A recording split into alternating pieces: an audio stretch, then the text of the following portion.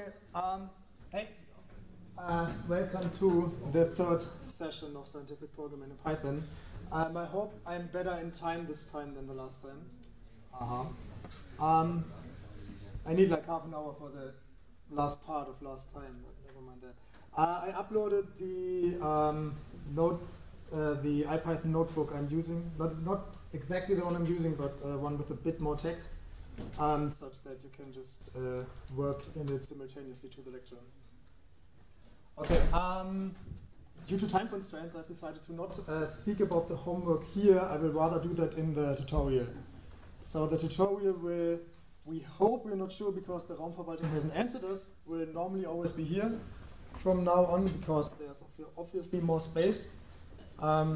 And we will present them the sample solution at first and then go through the new stuff. Yes. When was the deadline for today's homework? 15 minutes, 20 minutes ago. Okay. Yeah, I'm running the grading script right now. I'm not sure if it's done in the next half an hour, but it should be. Okay, yeah, so I will publish the sample solution after the lecture, and you will get the emails and hopefully only one right after the lecture this time. Oh, did anybody have problems? Did anybody not receive an email about the homework even though he or she should? There are at least two people who should, because two people at least had their GitHub names but didn't connect their GitHub profiles to their Z login. I did not get an email. I don't know. Okay, then I will, let's talk about that after the lecture. Okay, good. First of all, there's actually quite a lot of repetition from last week. So like I said, there's not going to be one common thing here. I'm just going to give you some information about some Python stuff which I think is important to know. Yes? Could you make it bigger? I can make it bigger if you forget. Stuff that I think is important to know. So next week, first of all, next week Rüdiger is going to present, and second of all, he's going to do NumPy. So from next week on, we're actually talking about scientific Python. Okay, first of all, I think this function didn't work in the end. So this is just to get you started again in args, in the star args and star keyword args. So we created our stream function here, which takes an arbitrary number of normal arguments and an arbitrary number of keyword arguments. Then creates a new list, goes through all the arguments, which is a list, or rather a certain kind of iterable. It appends to this empty list the uppercase one, and then calls the built-in function print with the new parameters, which is the uppercase version of the normal ones. Then we define the function myPrint, which also had the strings here and had one special keyword argument to stream. And depending on that, it either calls our stream function here or the built-in print function. And then we can simply redefine print equals myPrint, because in Python functions are first order objects and we can just assign new names to them. And then all the time we can use our doStream here, and if we don't want to use it, we can just turn it off. And then it prints it normally. Okay, classes. I talked about, at least in the tutorial, I talked about Dunder methods. And you obviously use them, I hope, for your homework, because otherwise you couldn't quite solve them. But I skipped the first part about classes, so I'm just going to do it here again. So Python is object-oriented, so you can make classes. Every class implicitly inherits from object, because every class is, in the end, an object. So you can either write that explicitly that inherits from object, or it does it explicitly anyway. And if we just define an empty class here, where we want to have a docstring, and if we don't have any lines after that, we use parse to show Python that there's nothing intended here. And then if we create an instance of that class, it's of type myClass. Okay, and so to check if something is an instance of our class, we can use the isInstance. And this instance works for the class we created plus all its parents. So everything is an instance of object. Functions are instances of object, etc., etc. Okay, and if we want to know what our class is, we can show the docstring with a question mark like that. Okay, so then classes have methods and attributes. So I explained already that so methods are basically functions that work on instances of classes. I explained already last week that if you have a first parameter called self, then it is an instance method. If not, it's a weird kind of class method. And yeah, the init dunder method is a special one. It's the constructor. It's the same thing as in Java, where we had the name of the class again. That's the constructor. And then this parameter self, if called on instances, so we make B an instance of the class, and this assigns the self parameter, this assigns B to the self parameter, and thus self is now the exact object, the exact instance of this class. So it shows that it's an instance of class, of object my class at a certain memory address, and its class is the class we just defined. Okay, we can have also instance attributes and class attributes. So every variable which does not dereference from self, which is not self.something, is a class variable, which also means because self is only defined in instance methods, where the first parameter of the argument list is self, you can only define instance variables in instance functions. So here self.number, number is an instance variable, an instance attribute, whereas this variable one is not. So what we do in this class here, in the constructor, we need a number, and well, if we call the constructor with a number, then we assign the instance attribute number to that number. So if we create the class twice, one with a 2 and one with a 3, then they have different numbers, of course. Class variables can be called from instances, can be accessed from instances, and can also be accessed from the class itself. Whereas instance variables, of course, can't, because they are bound to the instance and not bound to the class. So if I now increase, for example, whoops. Oh yeah, it was a string. If I now change this variable here, what was it before? Okay. Oh, that's weird. Wow. Okay, so who can tell me why that happens? Strings are immutable. Strings are immutable. So if I would make that here a list, and then say b.variable at a certain position, then it changes it for all of them. Sometimes really confusing with mutables and immutables. Oh, I'm so glad I figured that out so fast. Okay. And yes, number is an instance variable, thus doesn't exist in the class. Yes? So you can't change what kind of variable it is, like the type. Well, but we. If you would now put an integer there instead of a list.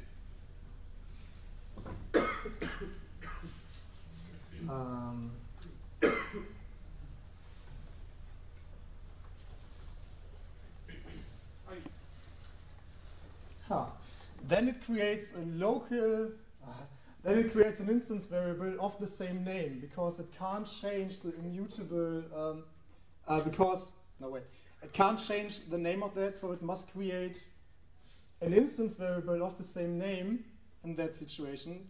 And now if we call b.variable, it's the one, and I'm not sure if this works, but in theory, if I would call, yes, if I would call it, so this here, the type B makes, finds the class to which this instance belongs, and there the variable one is still what we defined it before, so we can overwrite it.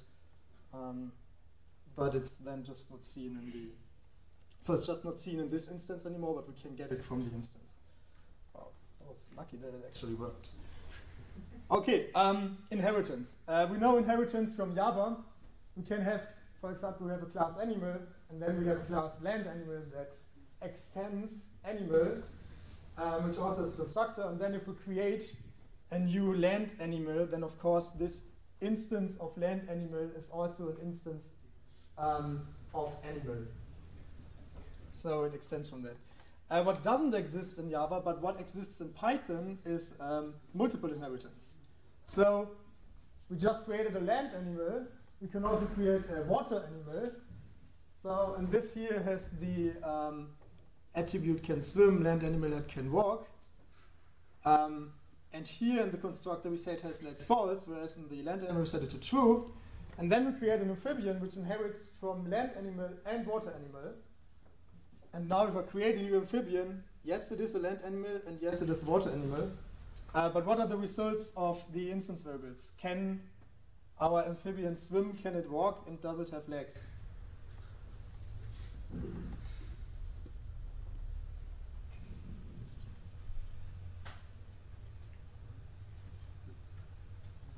That's a problem of multiple inheritance which Java didn't want to solve, because here has legs is set to true,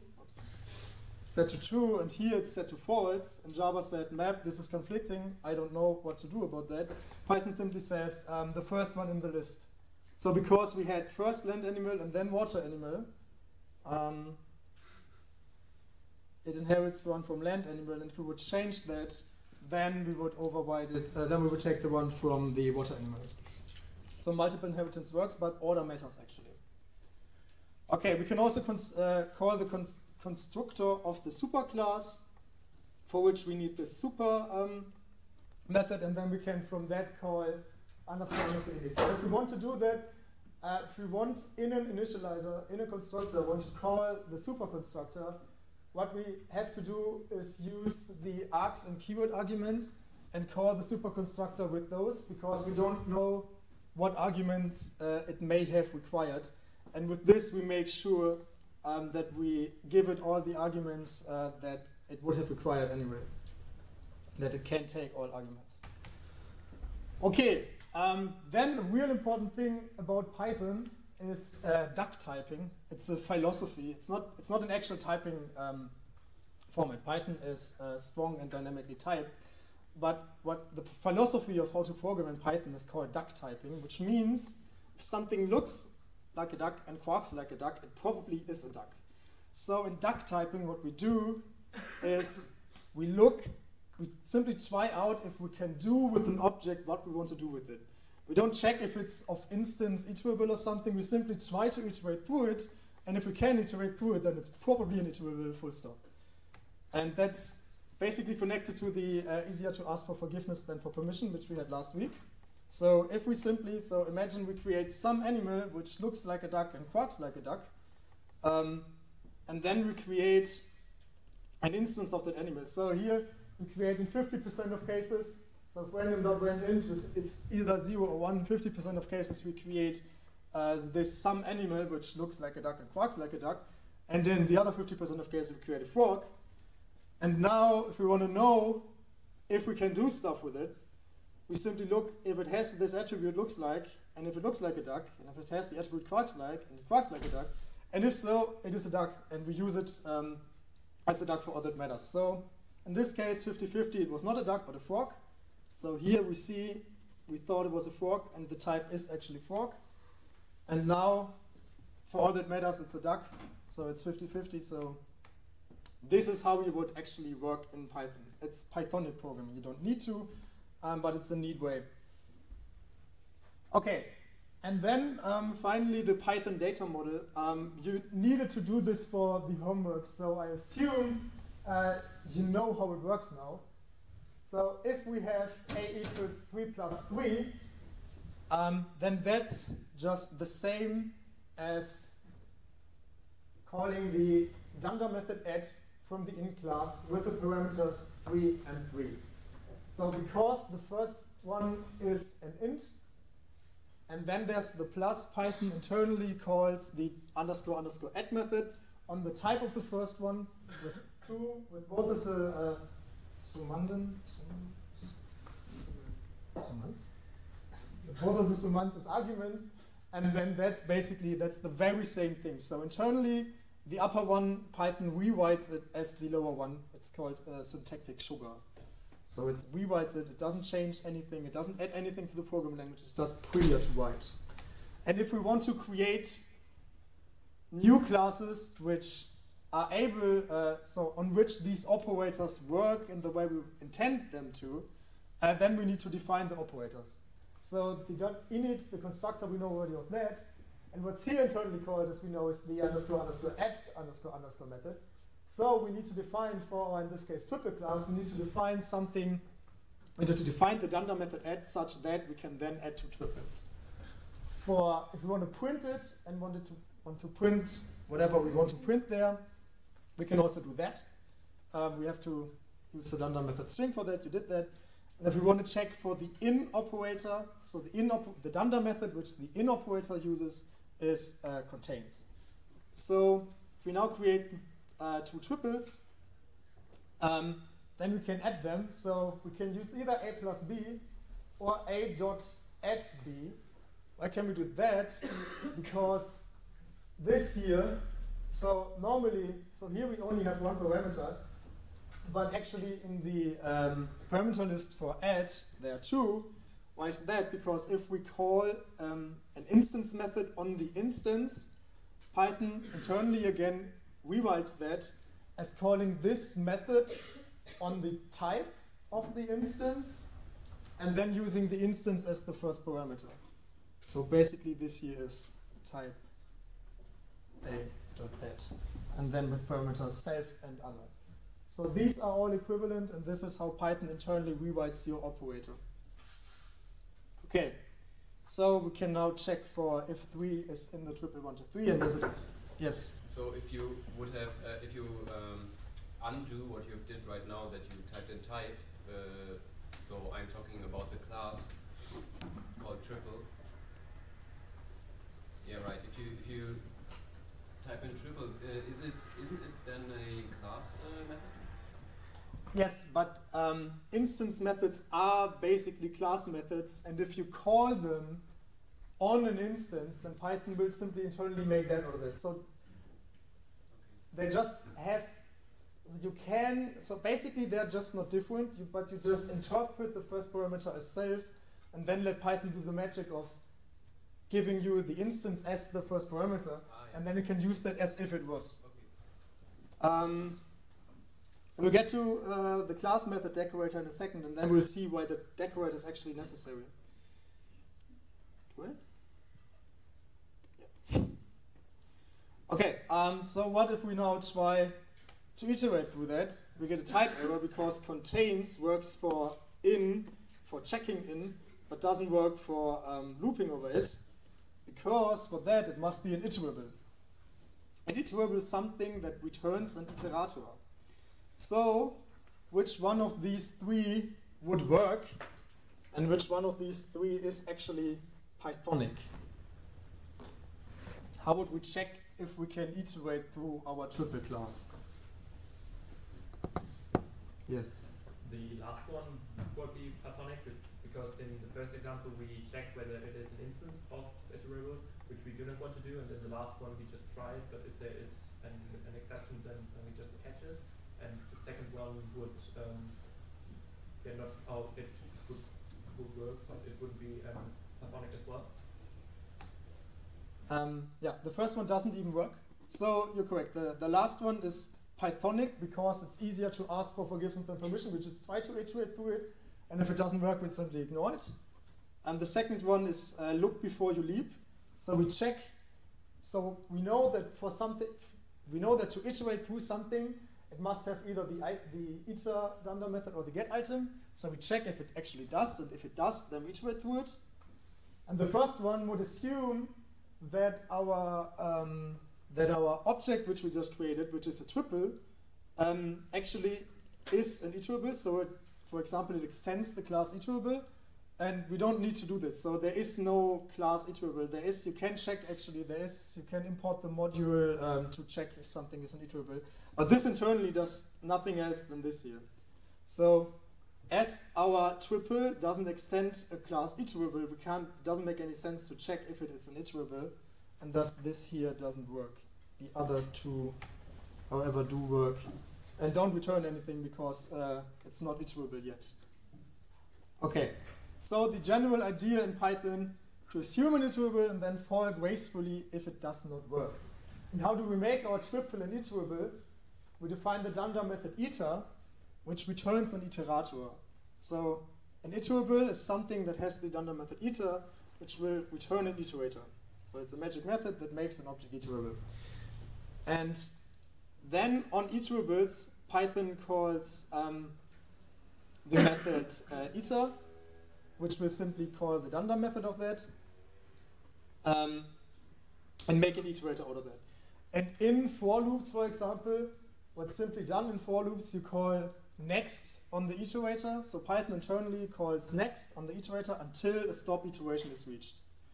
Okay, so for example, to have our own range function, this here is an iterable and an iterator. It's iterable because we can make an iterator out of it, and it's also an iterator because, well, the iterator is the very object, the very instance of the object, and something is an iterator if the dunder method next is defined on it.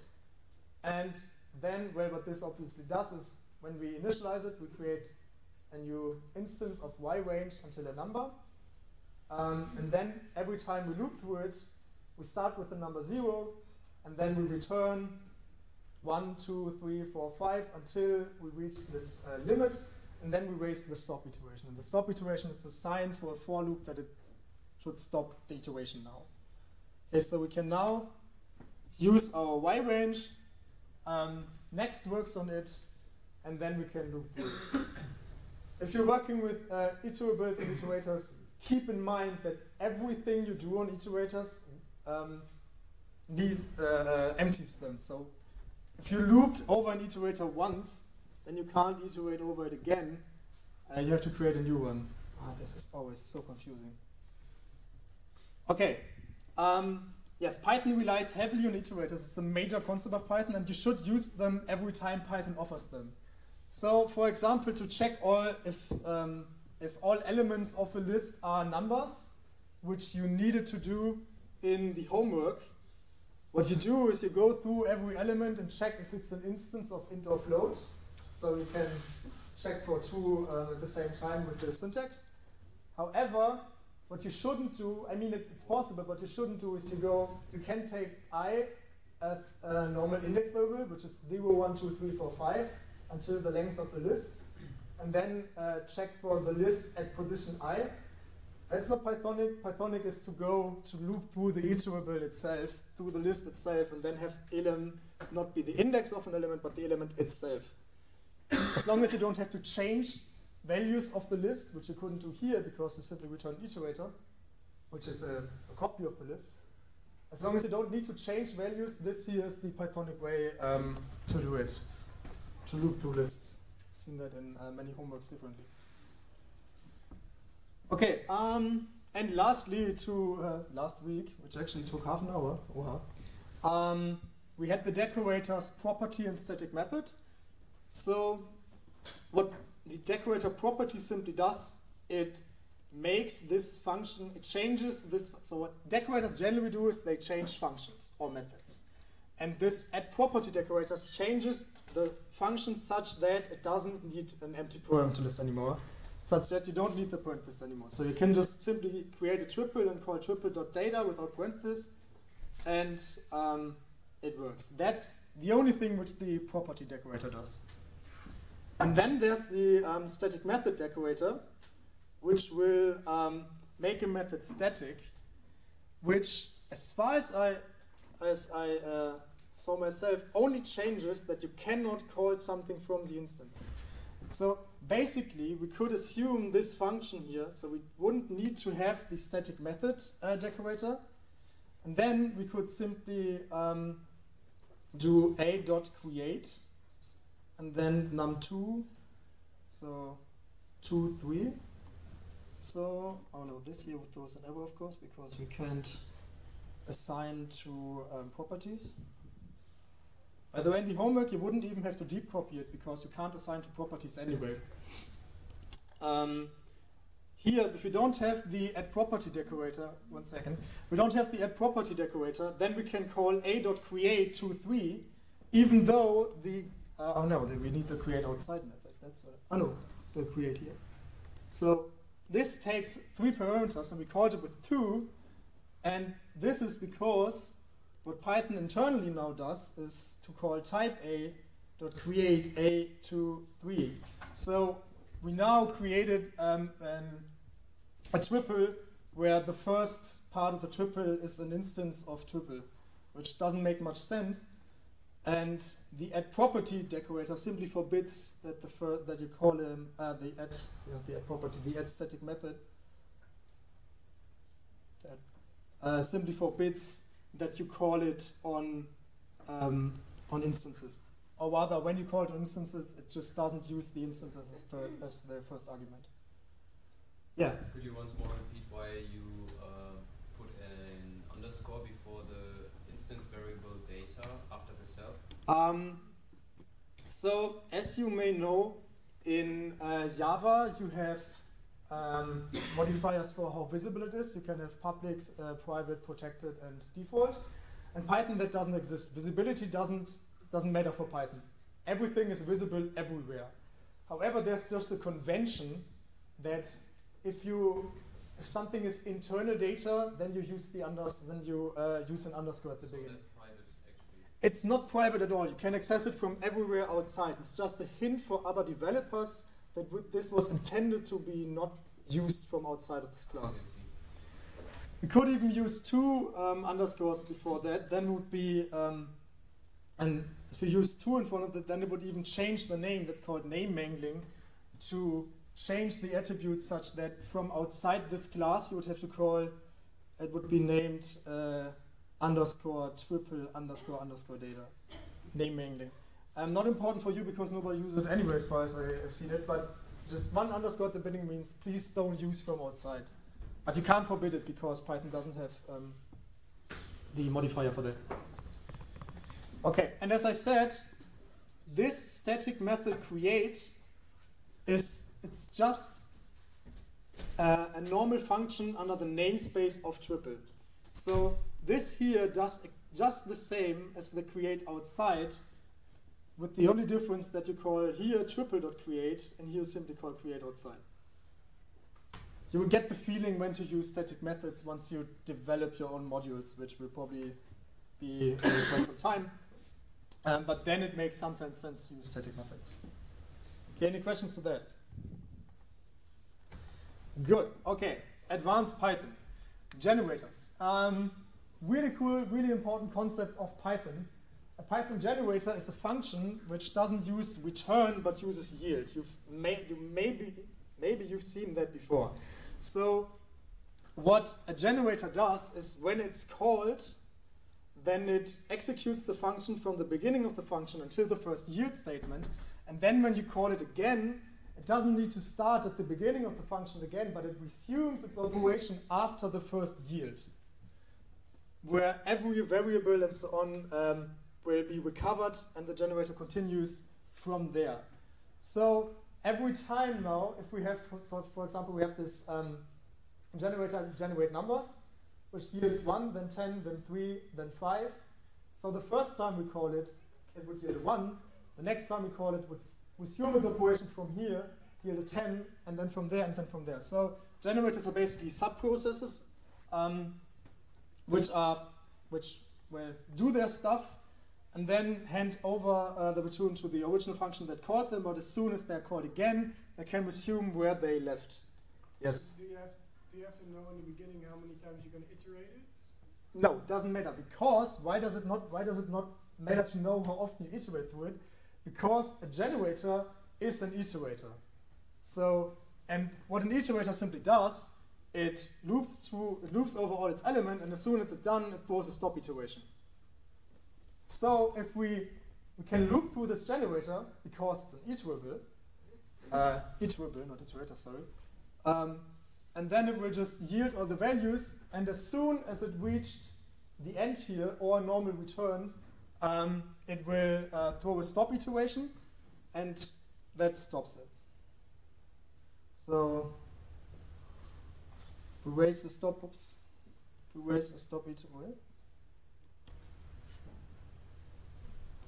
Okay, I can simply also return. So if we now return in between, it will simply only go until we return, because Python internally makes a stop iterator out of that return statement.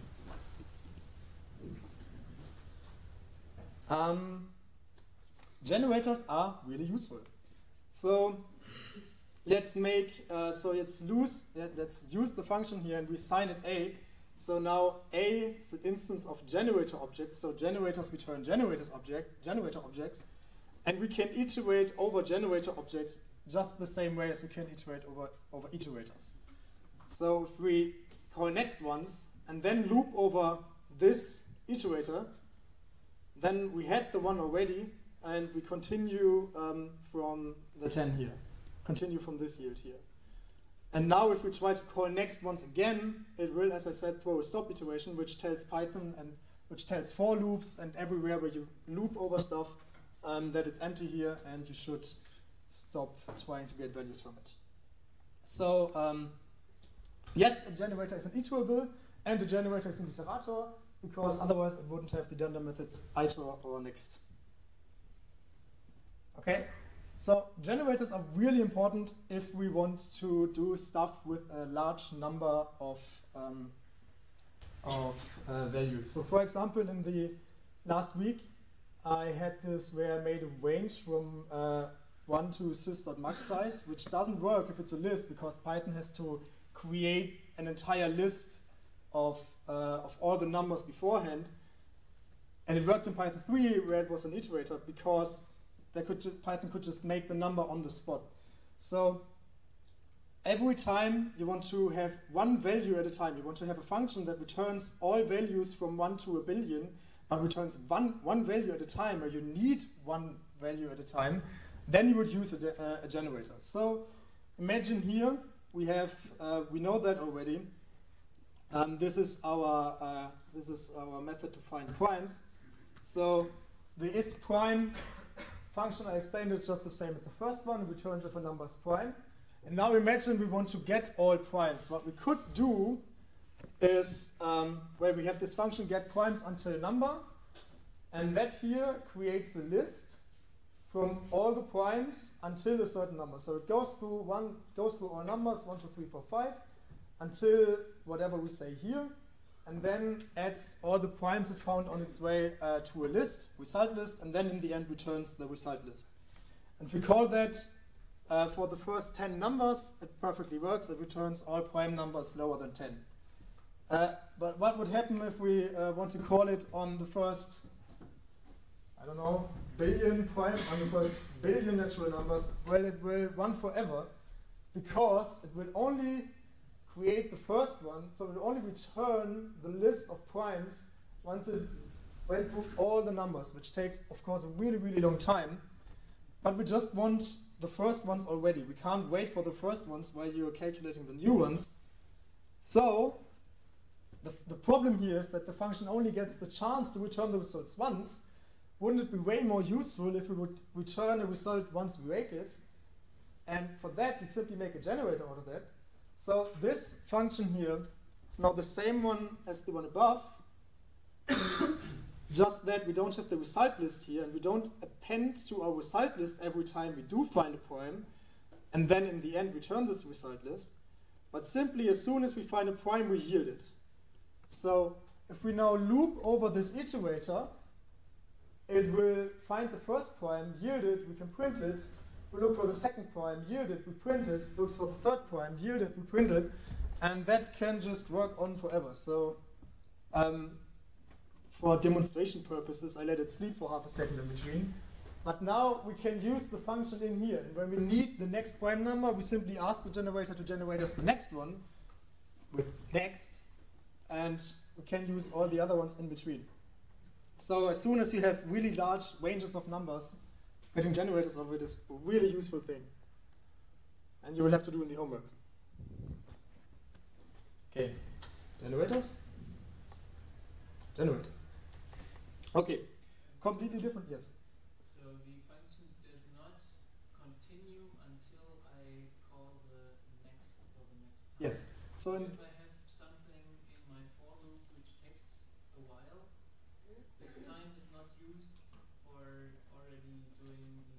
No. this operation in some other thread or somewhere? As long as you don't use explicit multi-threading, every operation you do in Python is linear.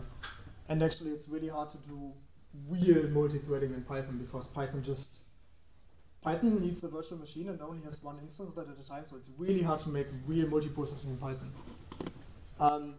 But you can do with that, and that's the way you would use it. You would do it anyway. You would need a generator that creates it, blah blah blah.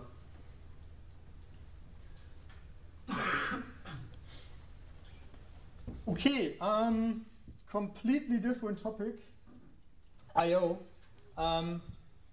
How do we actually open files and stuff, and how do we actually work with files?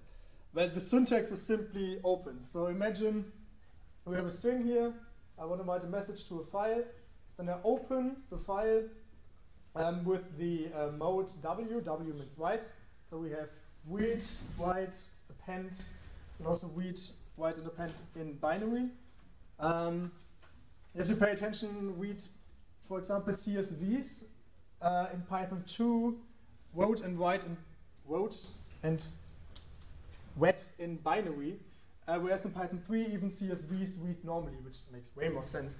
But if you have old code, Python 2 code, you have to change the read binary to a read if you port from Python 2 to Python 3. So how do we write to a file? Well, we open it in writing mode, we write to the file, and then we close the file handle. So this here will we'll open the file and create a file handler, and we can assign that file handler to a variable, then we can work with that variable, and then we have to close the file that lies behind the file handle again. You have to close files because otherwise your computer will crash eventually. So you can even show how many open files your computer can have at a time. My laptop can do not more than 1024 files. Linux eventually tells you that that you have too many open files. Windows just crashes. So don't open too many files, and if you do, close them again. Okay, so this is just syntax on how we can in this IPython notebook use bash commands. So cut is a bash command which simply shows the content of a file. Just to show you guys, yep, it in fact wrote to a file. And we can also read files by using the mode R for read, and then we can read the lines out of that file. What is read lines? It's a list, and it being a list, we can of course iterate over it, and then we can simply go for line by line and print every line. Note that when I print here, I have this end equals nothing. Normally if you print, Python makes you a \n, so a carriage return in the end. But at the end of each line, there is already a carriage return. So if you wouldn't have the end equals nothing here, then it would just print. Then it would print 2 line breaks. We can also print only the line until the last character. Then we remove the line break at the end of each line. And then don't forget to close it. Isn't this really annoying? I'm always saying don't forget to close it. Isn't there a better way? Yes, there is. Context managers. So instead of opening and having to close a file explicitly, we can use the with statement. We can say with open a file as, and then here the file handle, and then we can work with the file handle, and we cannot forget to close it because as soon as we exit the indented area here, the context manager closes the file for us. How does it do that? Because open is a context manager. So what are context managers? Context managers are simply classes that have the 2 dunder methods enter and exit, and as soon as we write with it internally calls the dunder method enter, and as soon as we enter we exit the indented area, it will call the dunder method exit. So if we create our own context manager here, printing context, and then write with printing context, and then print something in there, then, well, here, this will be executed before we enter the context, then we do whatever we do with the context, and then this will be executed after we exit the context. And how file now works is basically like this. So if we create something, if we create an object of class of class file in this case, we need a file name and a mode here. We save them, and as soon as we enter the context, we open our file here and we return this the file handle. If we wouldn't return it, we wouldn't be able to use the s blah blah blah, because the s is whatever is returned by the enter method. And then as soon as we exit the context manager, we close our open file here, and then we can use with file, save file, blah blah blah. And then we can do whatever we want with it, and it closes it automatically. With this here, I completely reinvented the wheel. This is just the same as the file itself. So we can use, this is how how open internally works, because open is a context manager. Okay, so you don't need this, but you do need this. Even if an exception is raised, even if you return a function, etc., you can't forget to close the file here, which is why you need context managers, and it's a really useful thing. Context managers are also used, for example, for multi-threading. If you want to have a threading lock such that for stuff where only one thread is allowed to be at one time, you simply acquire the lock in the context manager, and you're sure that the lock is released after you're done with whatever is written inside the context manager. Okay, after normal text files, CSVs. What are CSVs? Comma separated values. So imagine we have a CSV file here, images.csv, and in images.csv, it's basically like an Excel table, right? We have the first line which describes what something is, and then we have different values which have attributes. So we have an image which has the file name emg01. It shows a cat, it's a product image, and why would a cat be a product image? But you get the point. So it's like an Excel table. We have attributes here, and we have stuff where the attributes are written there. Okay, Python offers a module for working with CSV files. It's called CSV, and let's use that. So imagine this is the images underscore unformatted. It's the same one as the one above, only without the spaces, because in CSV files you can't make it so pretty. It in fact looks like this. It just looks worse.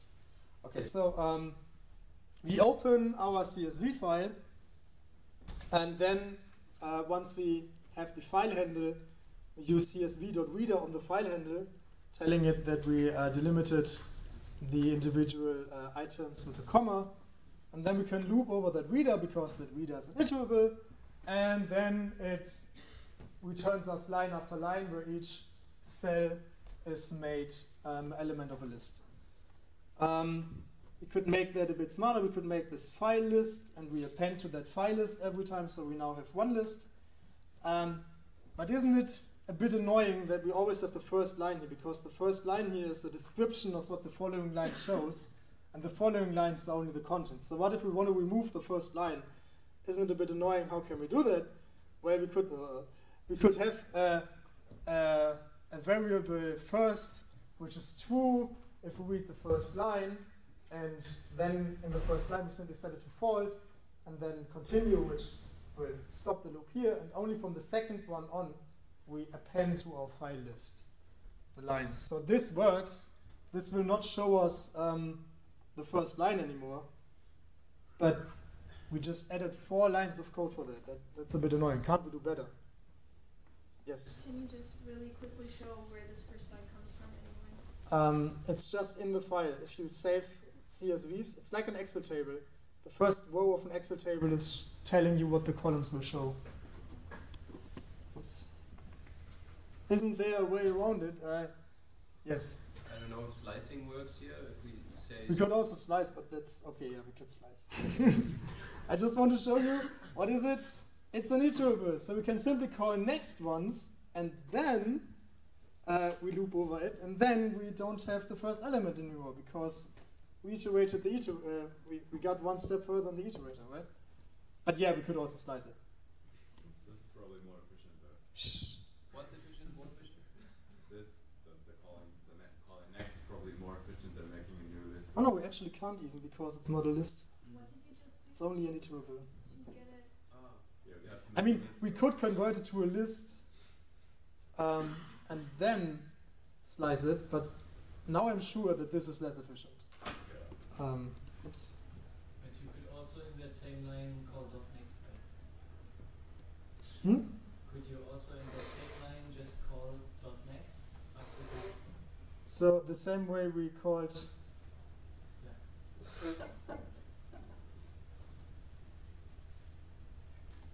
Okay. then you could Oh, what do you mean? yeah, then you could just do it in the line above. So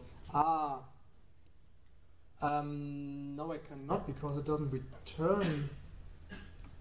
okay, yeah. That's I see. Now it's a list.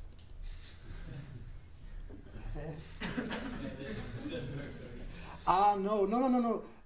That the underscore next returns the first element, and the first element here is the first row, and that is a list. And now, so that doesn't do what I want because I want it. I don't want what it returns, but I want the state of the iterable afterwards. What did you just do to get what you did before we talked about slicing? You said you just put in something I wasn't able to catch up with the next. Is that Yeah, what- that's exactly here we call next on the iterator. But what do you mean? Give a short description again what this is. It goes one step forward. So for iterables, it goes one step forward. That's exactly the. So it just. So if you have an iterable, for example, here the generator, it's 1, 10, 3, 5. Next returns the next value of the iterable. So in this case, 1. And then the iterator is advanced one step. And then the rest of the iterator only contains the values after that, which is 10, 3, 5. And the reason why we don't get the first line is because we start with the first line. We start with the second line when we call next ones, because next gets the first line, removes it from the iterator. So the iterator advances a step after the next. So if we call next, so if we have the generate numbers and we call next on it, then we start the next time with the generate number here. And for normal iterators, they just have a way to get around that. Yes. I think like in the beginning she was wondering why the first line is even there. It's I think scientific convention that if you gather data, you need to label the data, but then if you read the data out, you're not really interested in the first line. You just want to calculate or process the data. That's why you slice it out or just don't use it and start with a line in index 1. Can you go into other direction iterable as well? So like No, you cannot. You can't reset iterables. That is why you need to make deep copies if you want to use an iterable multiple times. There's a module which can just import that allows. It's more iter tools. They can, for example, peek the next element without actually popping it, and you can walk through iterables. You can reverse iterables and so on. so you don't actually change the state of the iterable, but like just take the next. I don't know how this works internally. I would just probably it must make a list out of it because you can't know. So iterables don't need to have an end, right? We could, for example, simply make an iterable here, just like we made our generator here. We can simply make an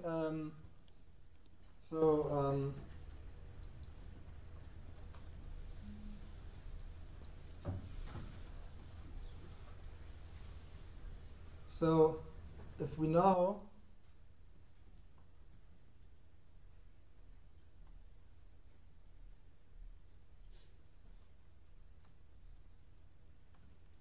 this would just never end. So we don't know what we can actually do with iterables because we don't know how they look internally. We just know that if we call next, we probably get a value or stop iteration.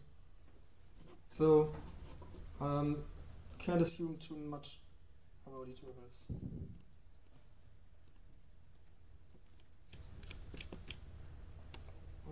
Oh, yeah. Okay. Oh yeah, we can also make any questions more to that? Yes. What does it return when it's finished, the iterator? Or the generator, when it's finished, does it return none? Or Well, if you define a generator yourself, you can let it return. But then if you make an iterator out of the generator, then it would simply waste a stop iteration. So return none gets return whatever gets translated into waste a stop iteration. And that just ends a loop and tells every method that works on iterables that it stops here. Yes? What exactly does the new line part in the header open do? Just formatting?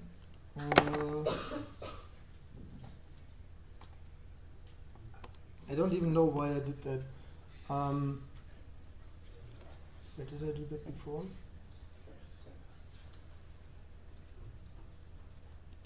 I'm not even sure why I used it. That's just some other code. Eventually it had a reason sometime. I'm not sure right now. Let's use that. Maybe it doesn't even change a thing for CSVs. Maybe it changes only for opening normal files. So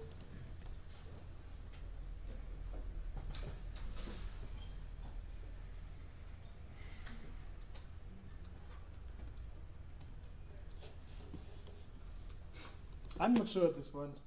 I would have to look it up myself.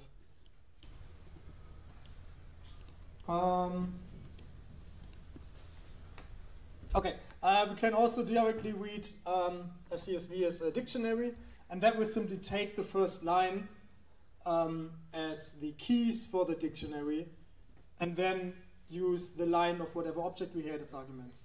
So this is also a nice way. So now we stored a dictionary from a CSV file, and we can just as well save dictionaries as CSV files. So imagine here we have a dictionary of cats, and then we create the keys according to the keys of the first cat, and then we can write use the dict writer. So for the dict writer we need the argument keys, which will be the first line. And then we write the rows of the dictionary. So write header writes the keys. So the keys here are name and color because the 0th element has name and color. And then we simply write that to a dictionary. Why is this not perfect?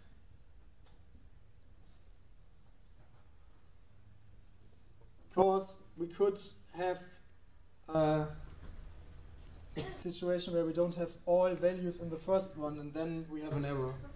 Because then the keys are not all. So then we only have the key for name here, and we have values for color, which is no key, so the dict writer doesn't know what to do. That's a homework to just write a quick fix for that. Should be rather quick.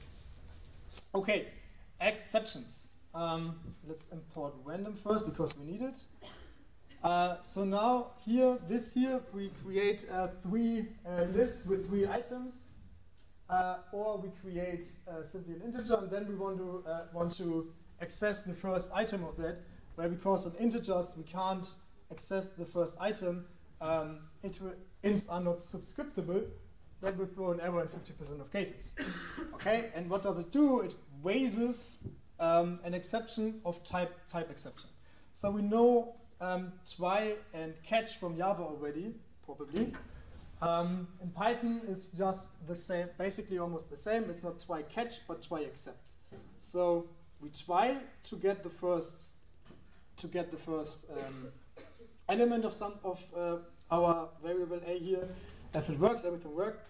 And otherwise, if an exception occurs, we can, for example, also print the type of the exception. So here it worked. And if it doesn't work, then it will waste an exception. We can save that exception as variable, and then we can even look at the text and the type of this exception.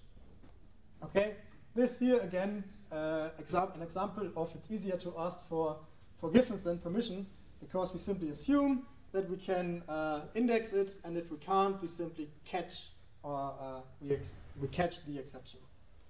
Okay, the syntax of try except has a few more keywords. So we have try and then accept some random exception, and then finally the block in the finally will be executed no matter if an exception was thrown or not. In worse languages than Python, you would have to close a file, for example, in the finally block. In Python, because of context managers, you luckily don't need to, but everything that will be executed if you throw an exception or not is in the finally block. Okay, if unhandled, then exceptions will go up through functions. So we have the function foo here, which throws an exception here because we try to get the third element of a two-element list, and then we catch only a file not found error. This here is obviously not a file not found error, and because this function here doesn't catch this exception, it goes to whatever called this function, which in this case is just the main script, and then we can catch it there. So if it's not caught, it will simply go up a level to be caught, hopefully caught one level up. If we wouldn't catch it here, then the compiler would tell us that it's not caught at all. Okay, you can catch multiple exceptions in one try except statement by simply writing the except statement more times.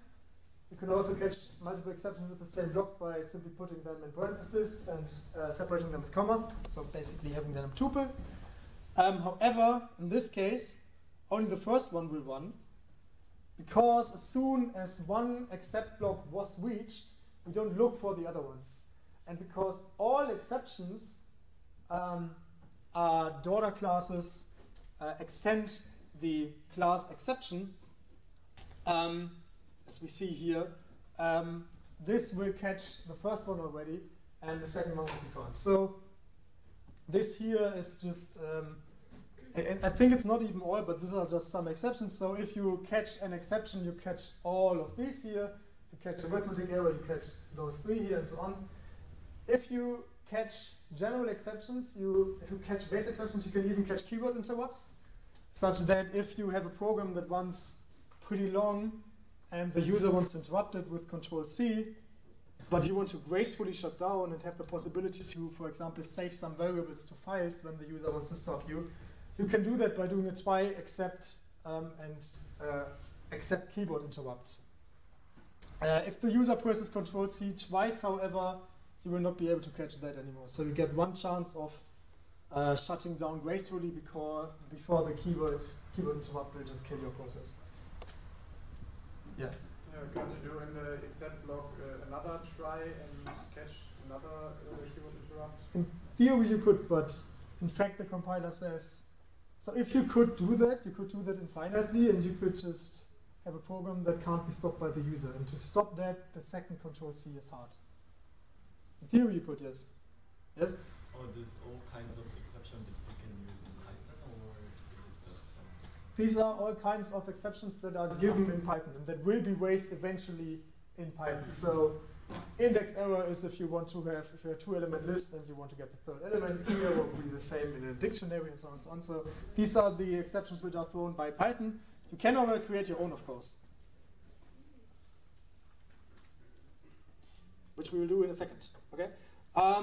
First of all, try except also has an else, which will run if no error is thrown. So we try something, we catch exceptions, and if no exception was thrown, then we do whatever is in the else block.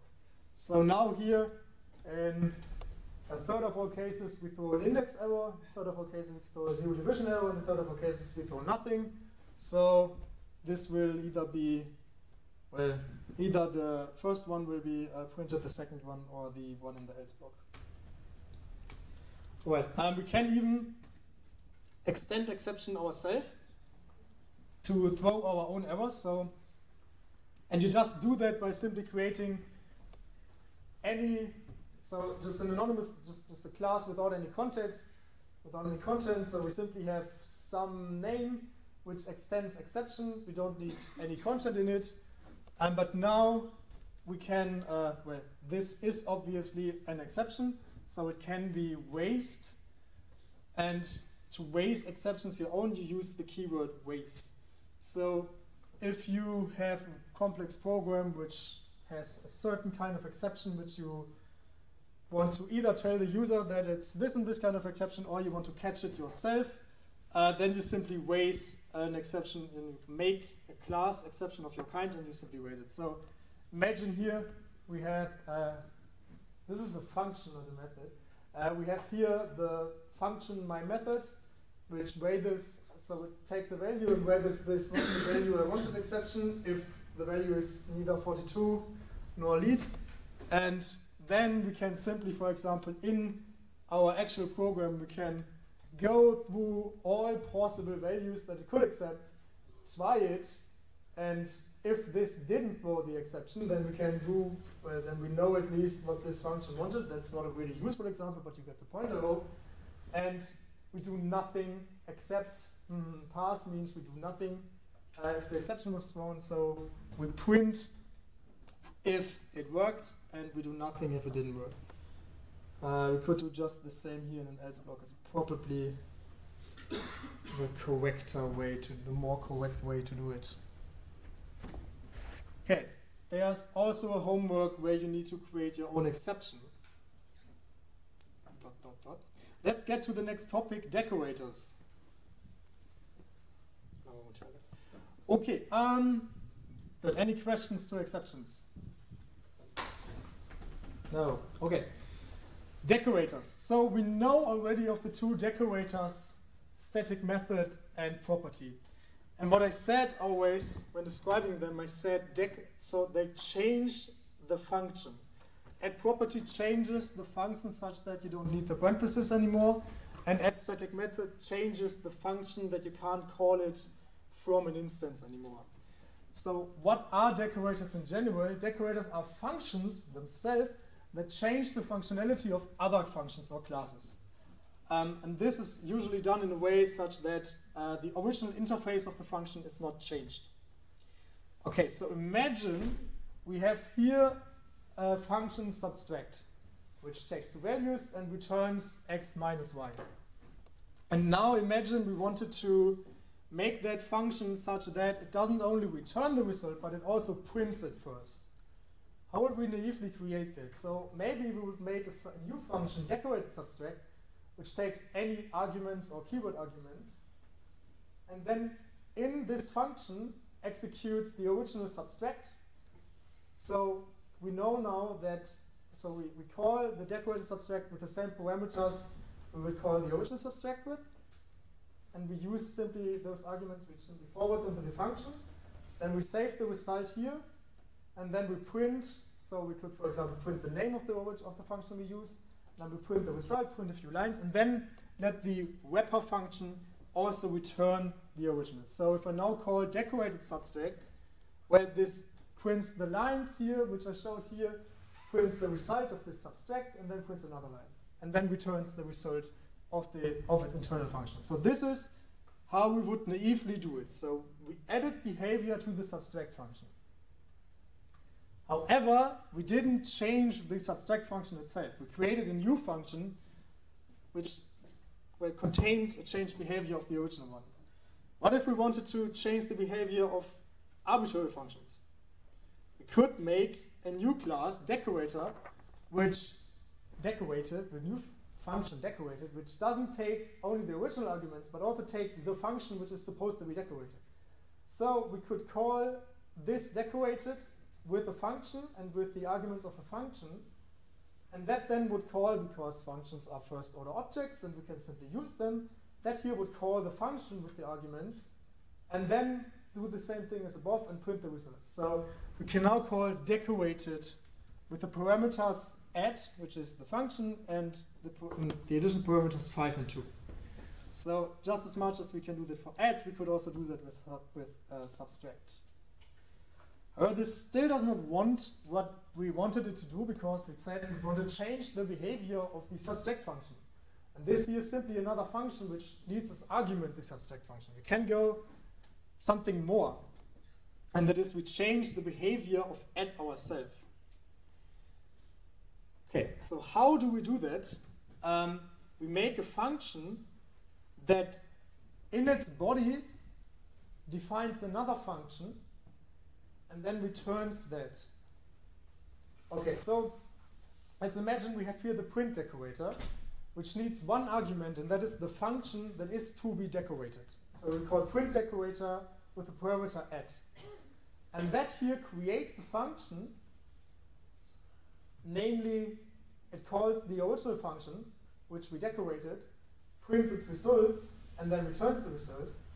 And this outer thing returns this function which we just created. If we now say decorated add equals print decorator add, what we now did is we created a new method decorated add, which calls this inner function here, where func is add. Okay, so now if we call decorated add, it will return just what we wanted to do. It will print whatever it calculated and then return the result.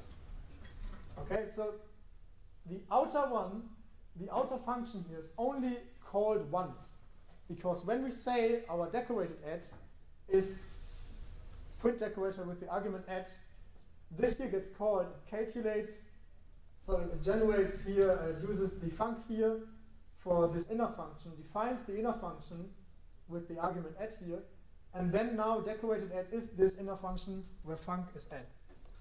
Okay, and just as much as we said, as we assigned this inner function here to decorated add, we can also define our add function u as this decorated add.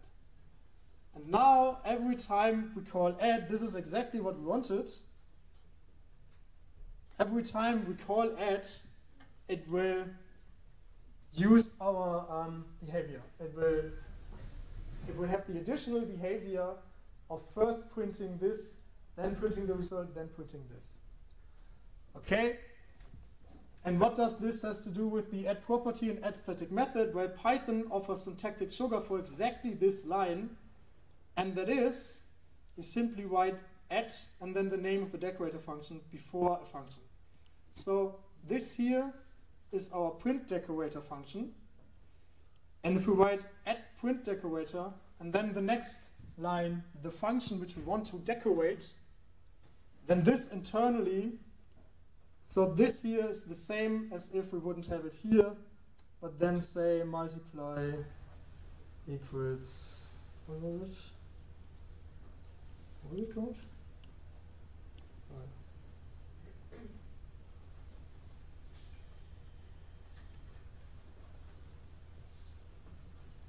Okay, so if you ever see a decorator, this is only syntactic sugar for this. Yes? I may be wrong here, but so the decorator that you have written, the add decorator, gets a function as an argument, passes it into the inner function, and then it only is able to use 2 parameters for the decorated function. So this means to me, as far as I've understood, that we have to write a lot of decorators if we have different amounts of parameters that we pass. Or isn't that no, you don't have only 2 arguments there. You have star args and star keyword args, which is any arbitrary number of arguments. Ah, okay, right, yeah. Those 2 are just placeholders for put in whatever you put here before, whatever you did it before. Okay. Good. I personally think it's really hard to wrap my head around decorators. If you see, so this here is an easy one. You can see more complex ones which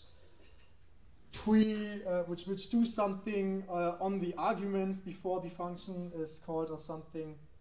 So their decorators can be arbitrarily complex, and it's sometimes really hard to wrap your head around it. But yeah, this is. Haha, what did we do here? We defined multipliers, the other multiplier. Oh god, this is confusing. Writing it with the add has the advantage that you can't run the code twice. If you run the code from above twice, it will decorate the decorated function such that it prints the same thing twice, obviously. And if we do that with the decorator here, it still multiplies. Oh, jeez. Get the point. Don't do it with the above syntax, do it with the syntax below. Okay, we can even chain decorators. So, this is too fast. So we can, for example, here we have two decorators, make bold and make italic.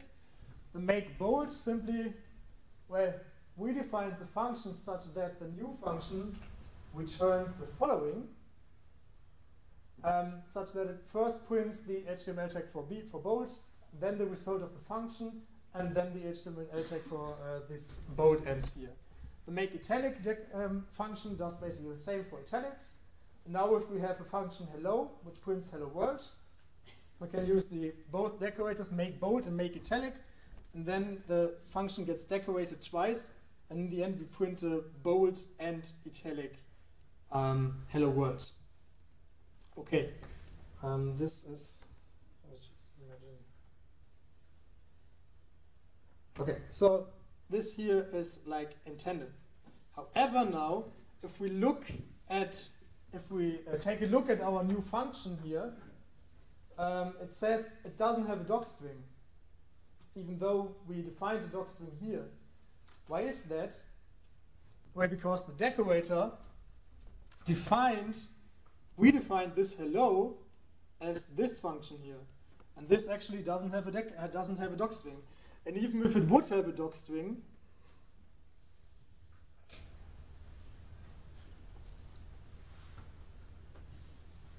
it would be the wrong one, right? So now it's this one here, but that's not the one we want. We want this to stay the same way as before.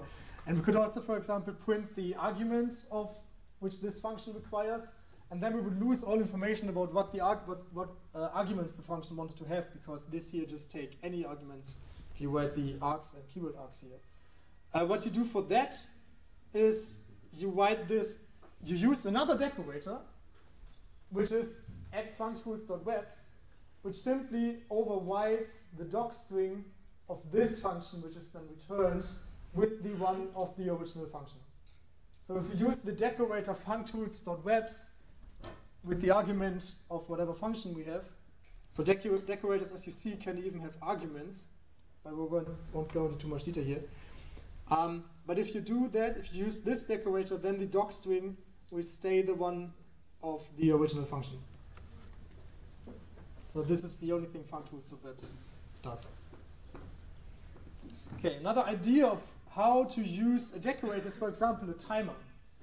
Okay, so imagine we have some function, for example, subtract, and we want to time how long it took, and we want to time how long any function took.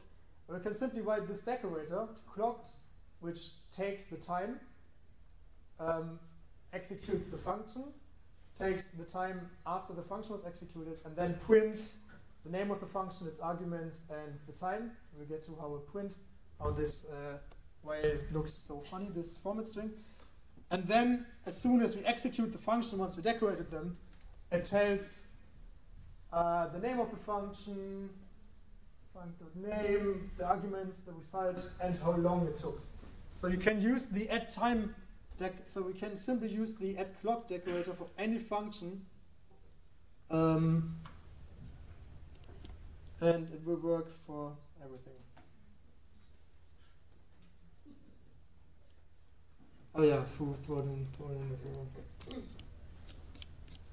yes. Can you explain also what this reps does? If you didn't do so, what the decorator here internally does, it redefines hello as this webbed, where the fn is the original function. But now hello is this function, and this function may have another docstring or another function head, so another list of arguments and so on. And what functools.web simply does, it tells, so if you say it here, then it tells this method, take the docstring of the original function, take the docstring of fn. So it's only about docstring and signature. But if you want to do good programming, that's important. Always use docstrings. Okay. Functional programming in Python. So it's much about that. Getting low on time again, of course.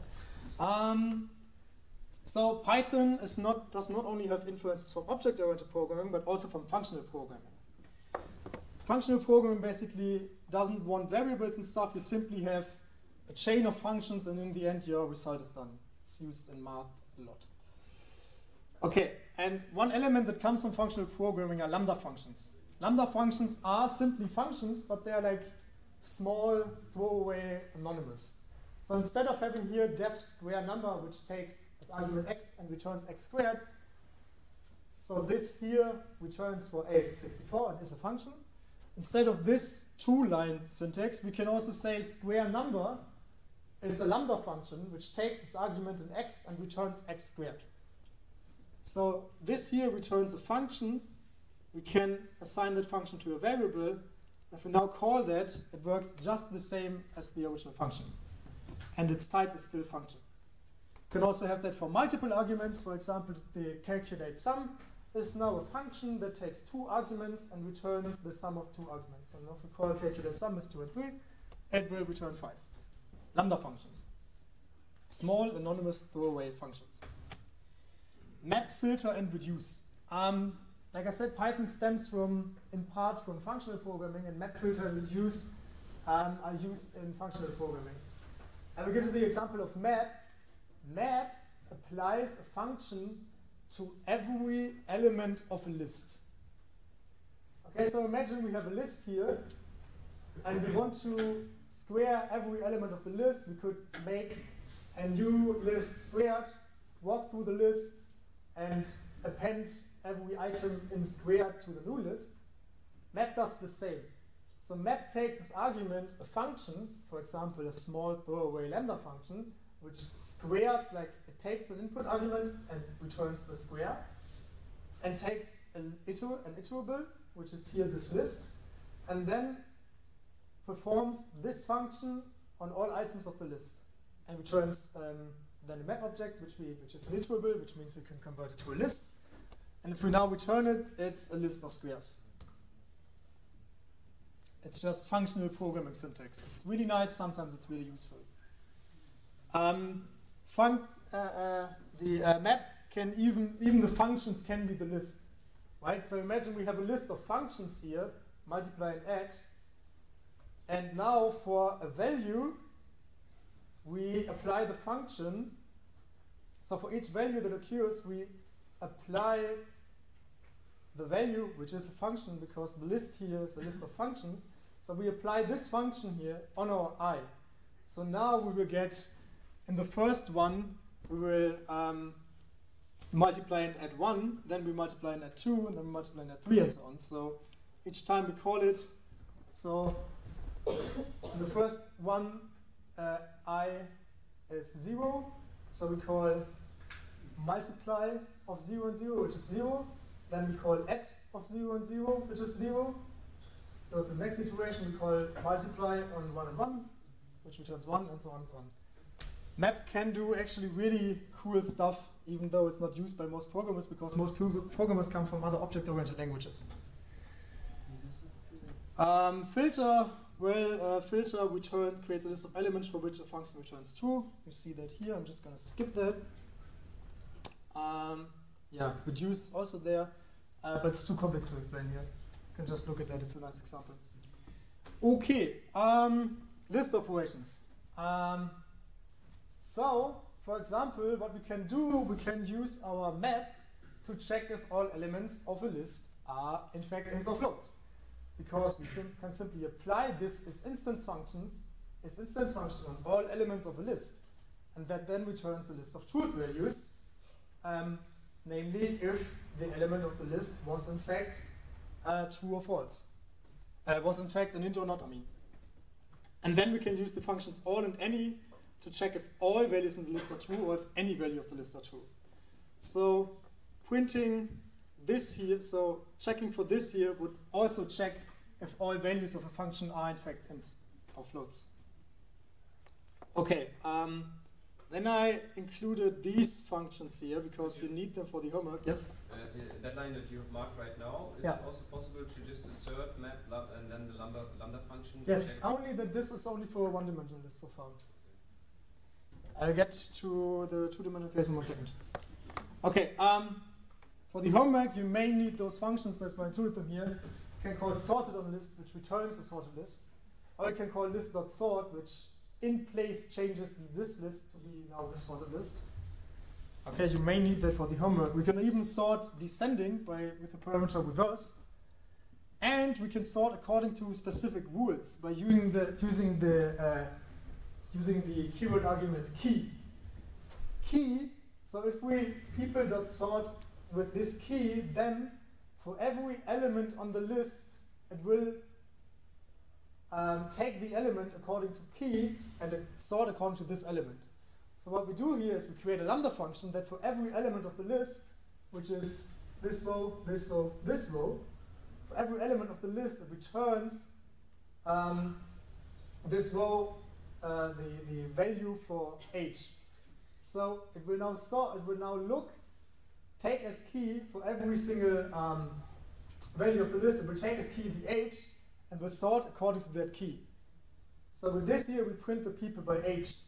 And if we use as key for every element, we get the name. So you read this as for every element, get the name. And if we do that, we sort them by name. Other functions work similarly. So we can, for example, lists also have the max function, which returns the maximum, also according to a key if we define it.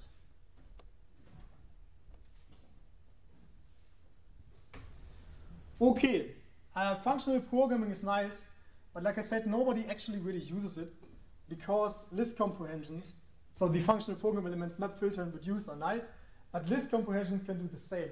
And Python is really well known for allowing really weird stuff in a single line, and that is in a large part due to list comprehensions, or comprehensions in general. So imagine now we wanted to square numbers again. We use again this syntax. Python offers that you can make this multiple line syntax. You can just make a single line out of that by using a list comprehension.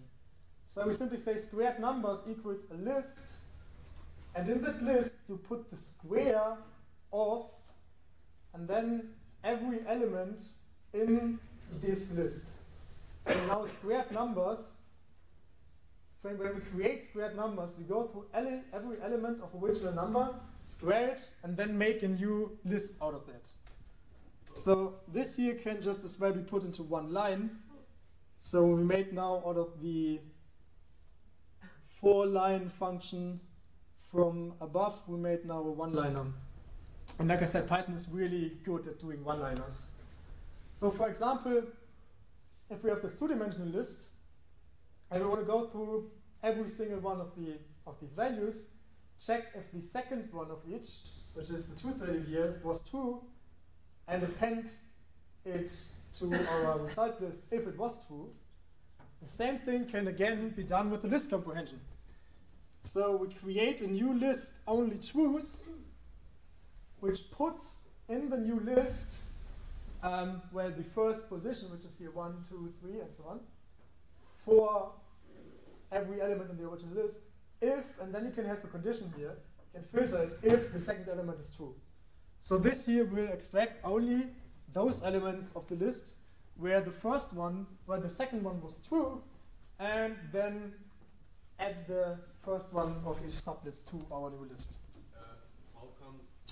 How is it possible that you ask if, or the condition is if I position? It's just syntax. It's just, this is a completely different syntax. This has nothing to do with the original if. It's just Python allows the if keyword to be in a position where you write if double colon, or in a position like this. But you said that if it is true. Python is, yeah. I don't see where you. Well, Python is all about readability, and you read it just the way it's written here. Only truth is a new list containing the first element of, so the first index, like the element of the first index, for all elements in the original list if the second one of these is true. You write it as you would speak it. The question is about why you don't write equals true. Yeah. Oh, I can just do that because the second one is a truth value. Oh, sorry.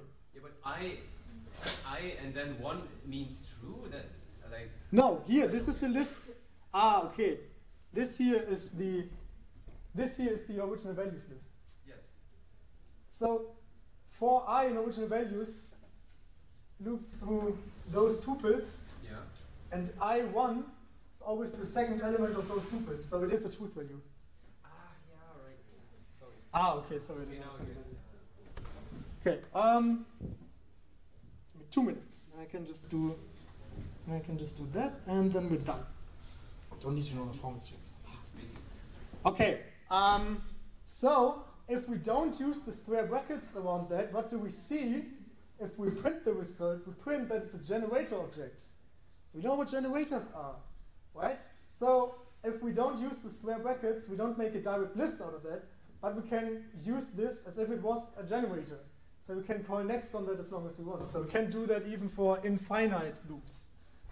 Lists couldn't be infinite, but generators can be infinite, no problem. Okay, so as we know from before, generators are generalized iterators. And an iterator can be converted into lists, dicts, tuples, sets, you name it.